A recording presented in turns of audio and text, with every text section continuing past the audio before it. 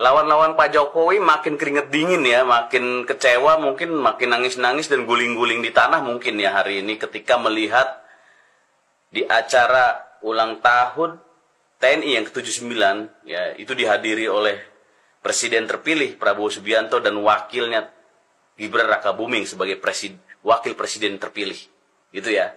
Nah, ini merupakan simbol atau bantahan ketika banyak kecaman, bulian atau cacian makian ya di medsos atau di media-media mengatakan bahwa Gibran tidak berani hadir ketika acara pelantikan anggota DPR RI gitu ya. Sebenarnya aku mau bahas dari kemarin tapi belum sempat, di mana yang banyak berita tentang kemana Gibran, kenapa dia tidak hadir di pelantikan DPR dan MPR kan seperti itu.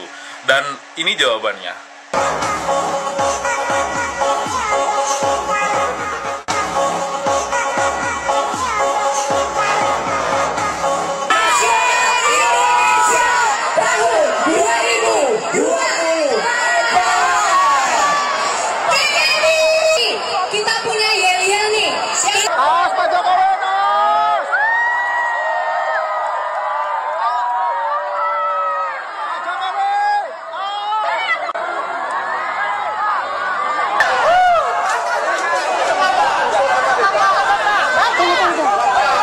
Salam logika, guys, gua punya info nih, tapi infonya A10. Kemarin katanya Gibran tidak hadir di acara pelantikan anggota DPR MPR yang baru karena beliau takut diteriakin fufu fafa.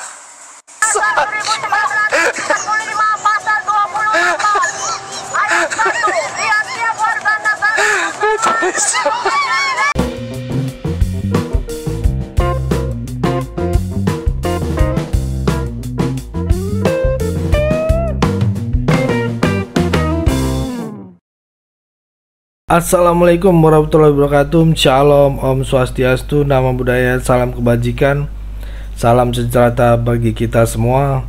Kembali lagi dengan saya di sini Leonardo Sirait di Opini Bang Leo.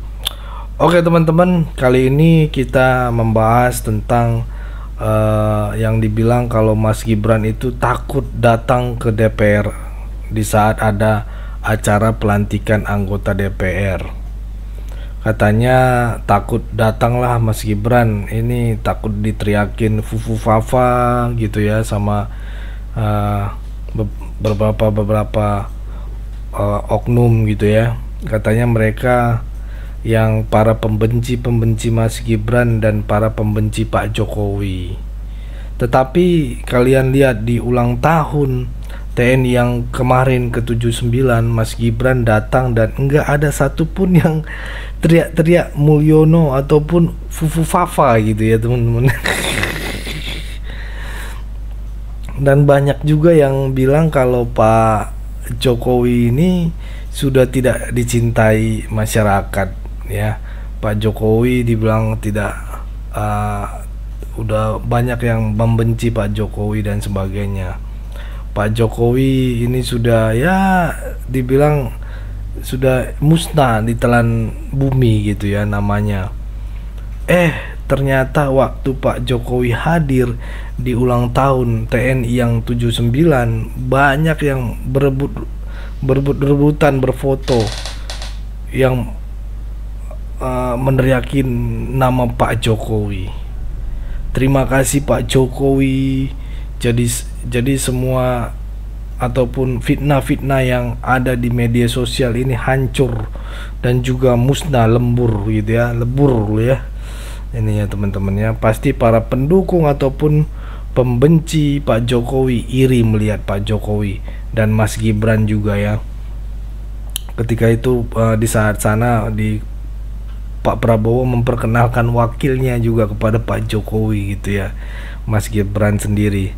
Langsung aja kita lihat videonya teman-teman, video berikut ini. Lawan-lawan Pak Jokowi makin keringet dingin ya, makin kecewa, mungkin makin nangis-nangis dan guling-guling di tanah mungkin ya hari ini ketika melihat di acara ulang tahun TNI yang ke-79 ya, itu dihadiri oleh Presiden terpilih Prabowo Subianto dan wakilnya Gibran Rakabuming sebagai wakil presiden terpilih gitu ya. Nah, ini merupakan simbol atau bantahan ketika banyak kecaman, bulian atau cacian makian ya di medsos atau di media-media mengatakan bahwa Gibran tidak berani hadir ketika acara pelantikan anggota DPR RI, gitu ya. Nah, ini sudah terbantahkan. Oke? Nah, ini info A1 juga ya. Jadi Jokowinomics adalah Prabowonomics. Ya, kita tidak akan pernah melupakan ketika bersatunya Jokowi dengan Prabowo, ya itu merupakan sebuah catatan sejarah yang luar biasa ya. Rekonsiliasi nasional dua kekuatan besar yang menyatu hingga saat ini berjalan sangat harmonis gitu ya. Dan saya mendapatkan info A1 bahwa Prabowo itu semakin harmonis dan Prabowo akan sangat melindungi Pak Jokowi dan keluarganya gitu. Ya. Karena apa? Karena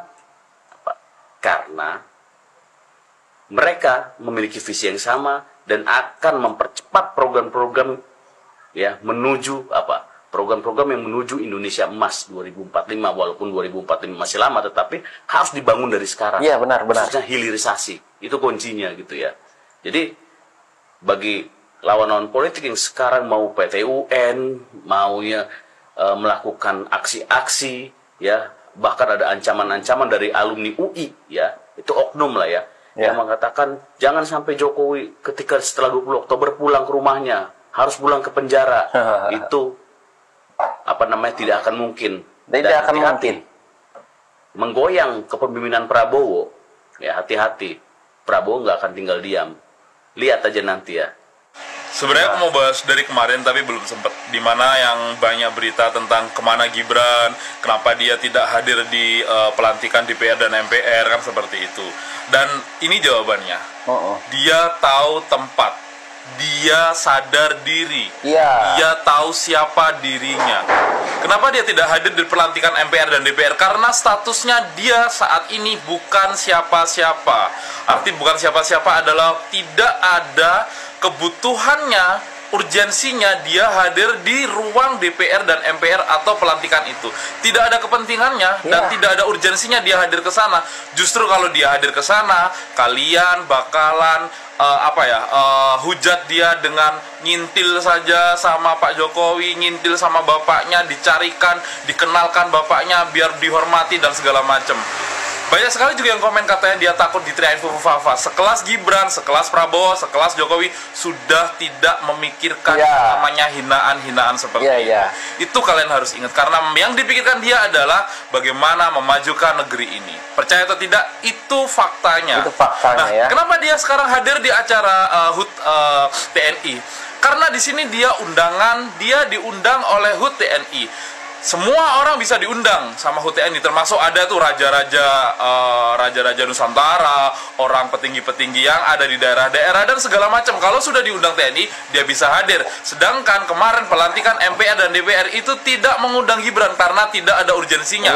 Ya kan? Seperti itu. Nah, tapi kan ada keluarganya itu orang-orang yang tidak dilantik tapi dia hadir. Itu karena dia diundang sama keluarga yang dilantik. Sedangkan keluarganya Gibran tidak ada yang dilantik menjadi anggota DPR atau MPR. Paham sampai sini? Mana paham, mana apa? Nah, kita lihat Mas Gibran. Wow, keren Mas Gibran.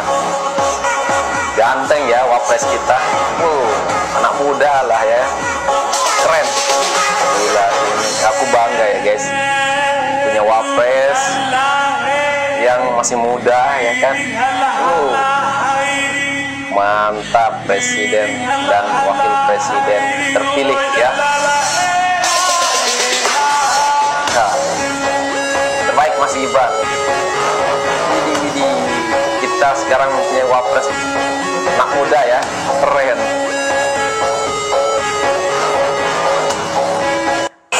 Nah, coba lihat Pak Jokowi guys.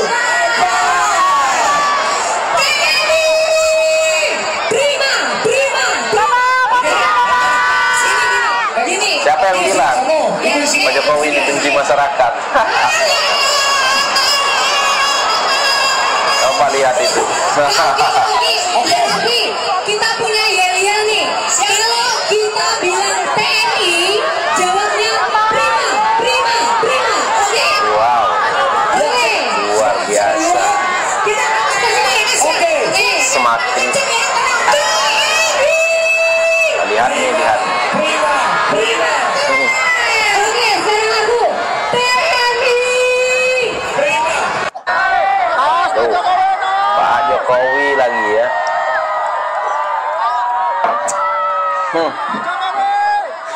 bilang apa?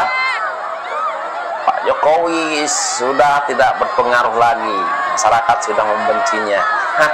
Masyarakat yang mana?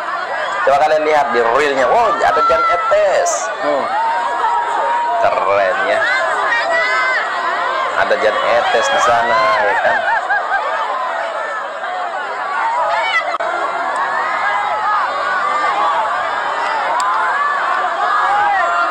Nah, di sini ada para kelompok sakit hati ya, dan juga kaum 16% dan 24 karat gitu ya teman-teman ya. Tapi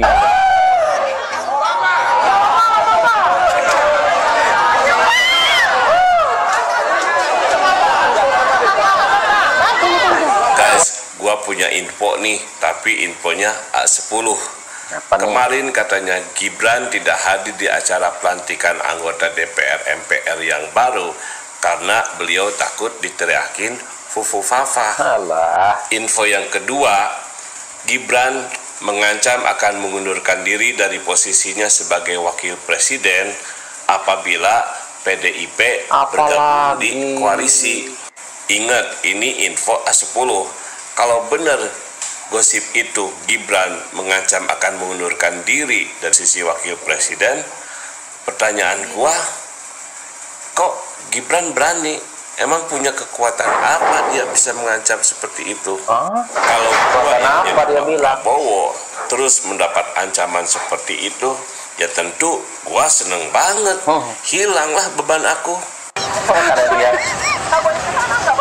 Rizlas lihat ya guys, orangnya ini aja ya, demo. Kalau yang ini pasti anak abang. Astagfirullahaladzim, nggak ada kerjaan lagi. Demo hanya 10 orang ya kan? Aduh, ini iyalah yang sering kita lihat ini. Aduh, bos panduk, mama.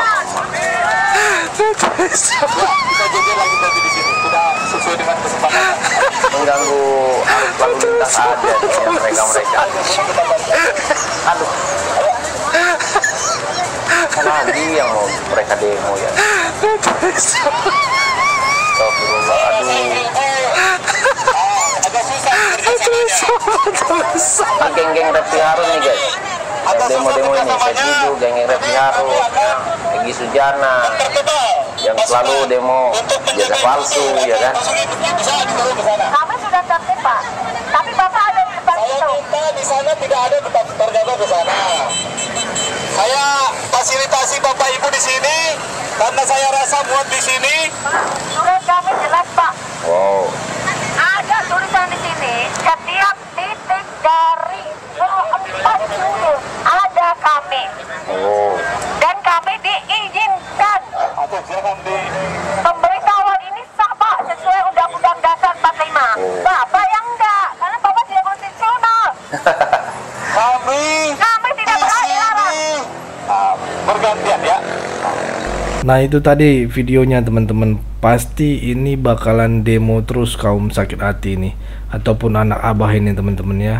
5 tahun ke depan pasti demo terus kerjaannya mereka ya. Gimana pandangan kalian teman-teman ya? Oke, cukup segitu aja teman-teman. Berikan tanggapan teman-teman yang menonton video ini. Bagaimana, boleh berikan pandangan kalian di kolom komentar. Pesan saya pokoknya tetap jaga persatuan Indonesia, jangan mau dipecah belah, jangan mau diadu domba, karena NKRI harga mati. Saya Leonardo Sirait, mohon undur diri. Bye bye.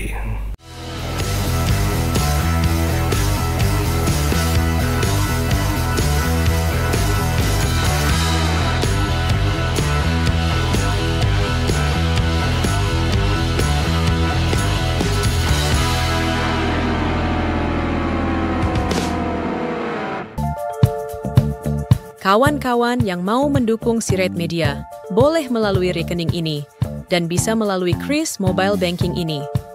Dengan cara scan barcode kris ini, di mobile banking kawan-kawan.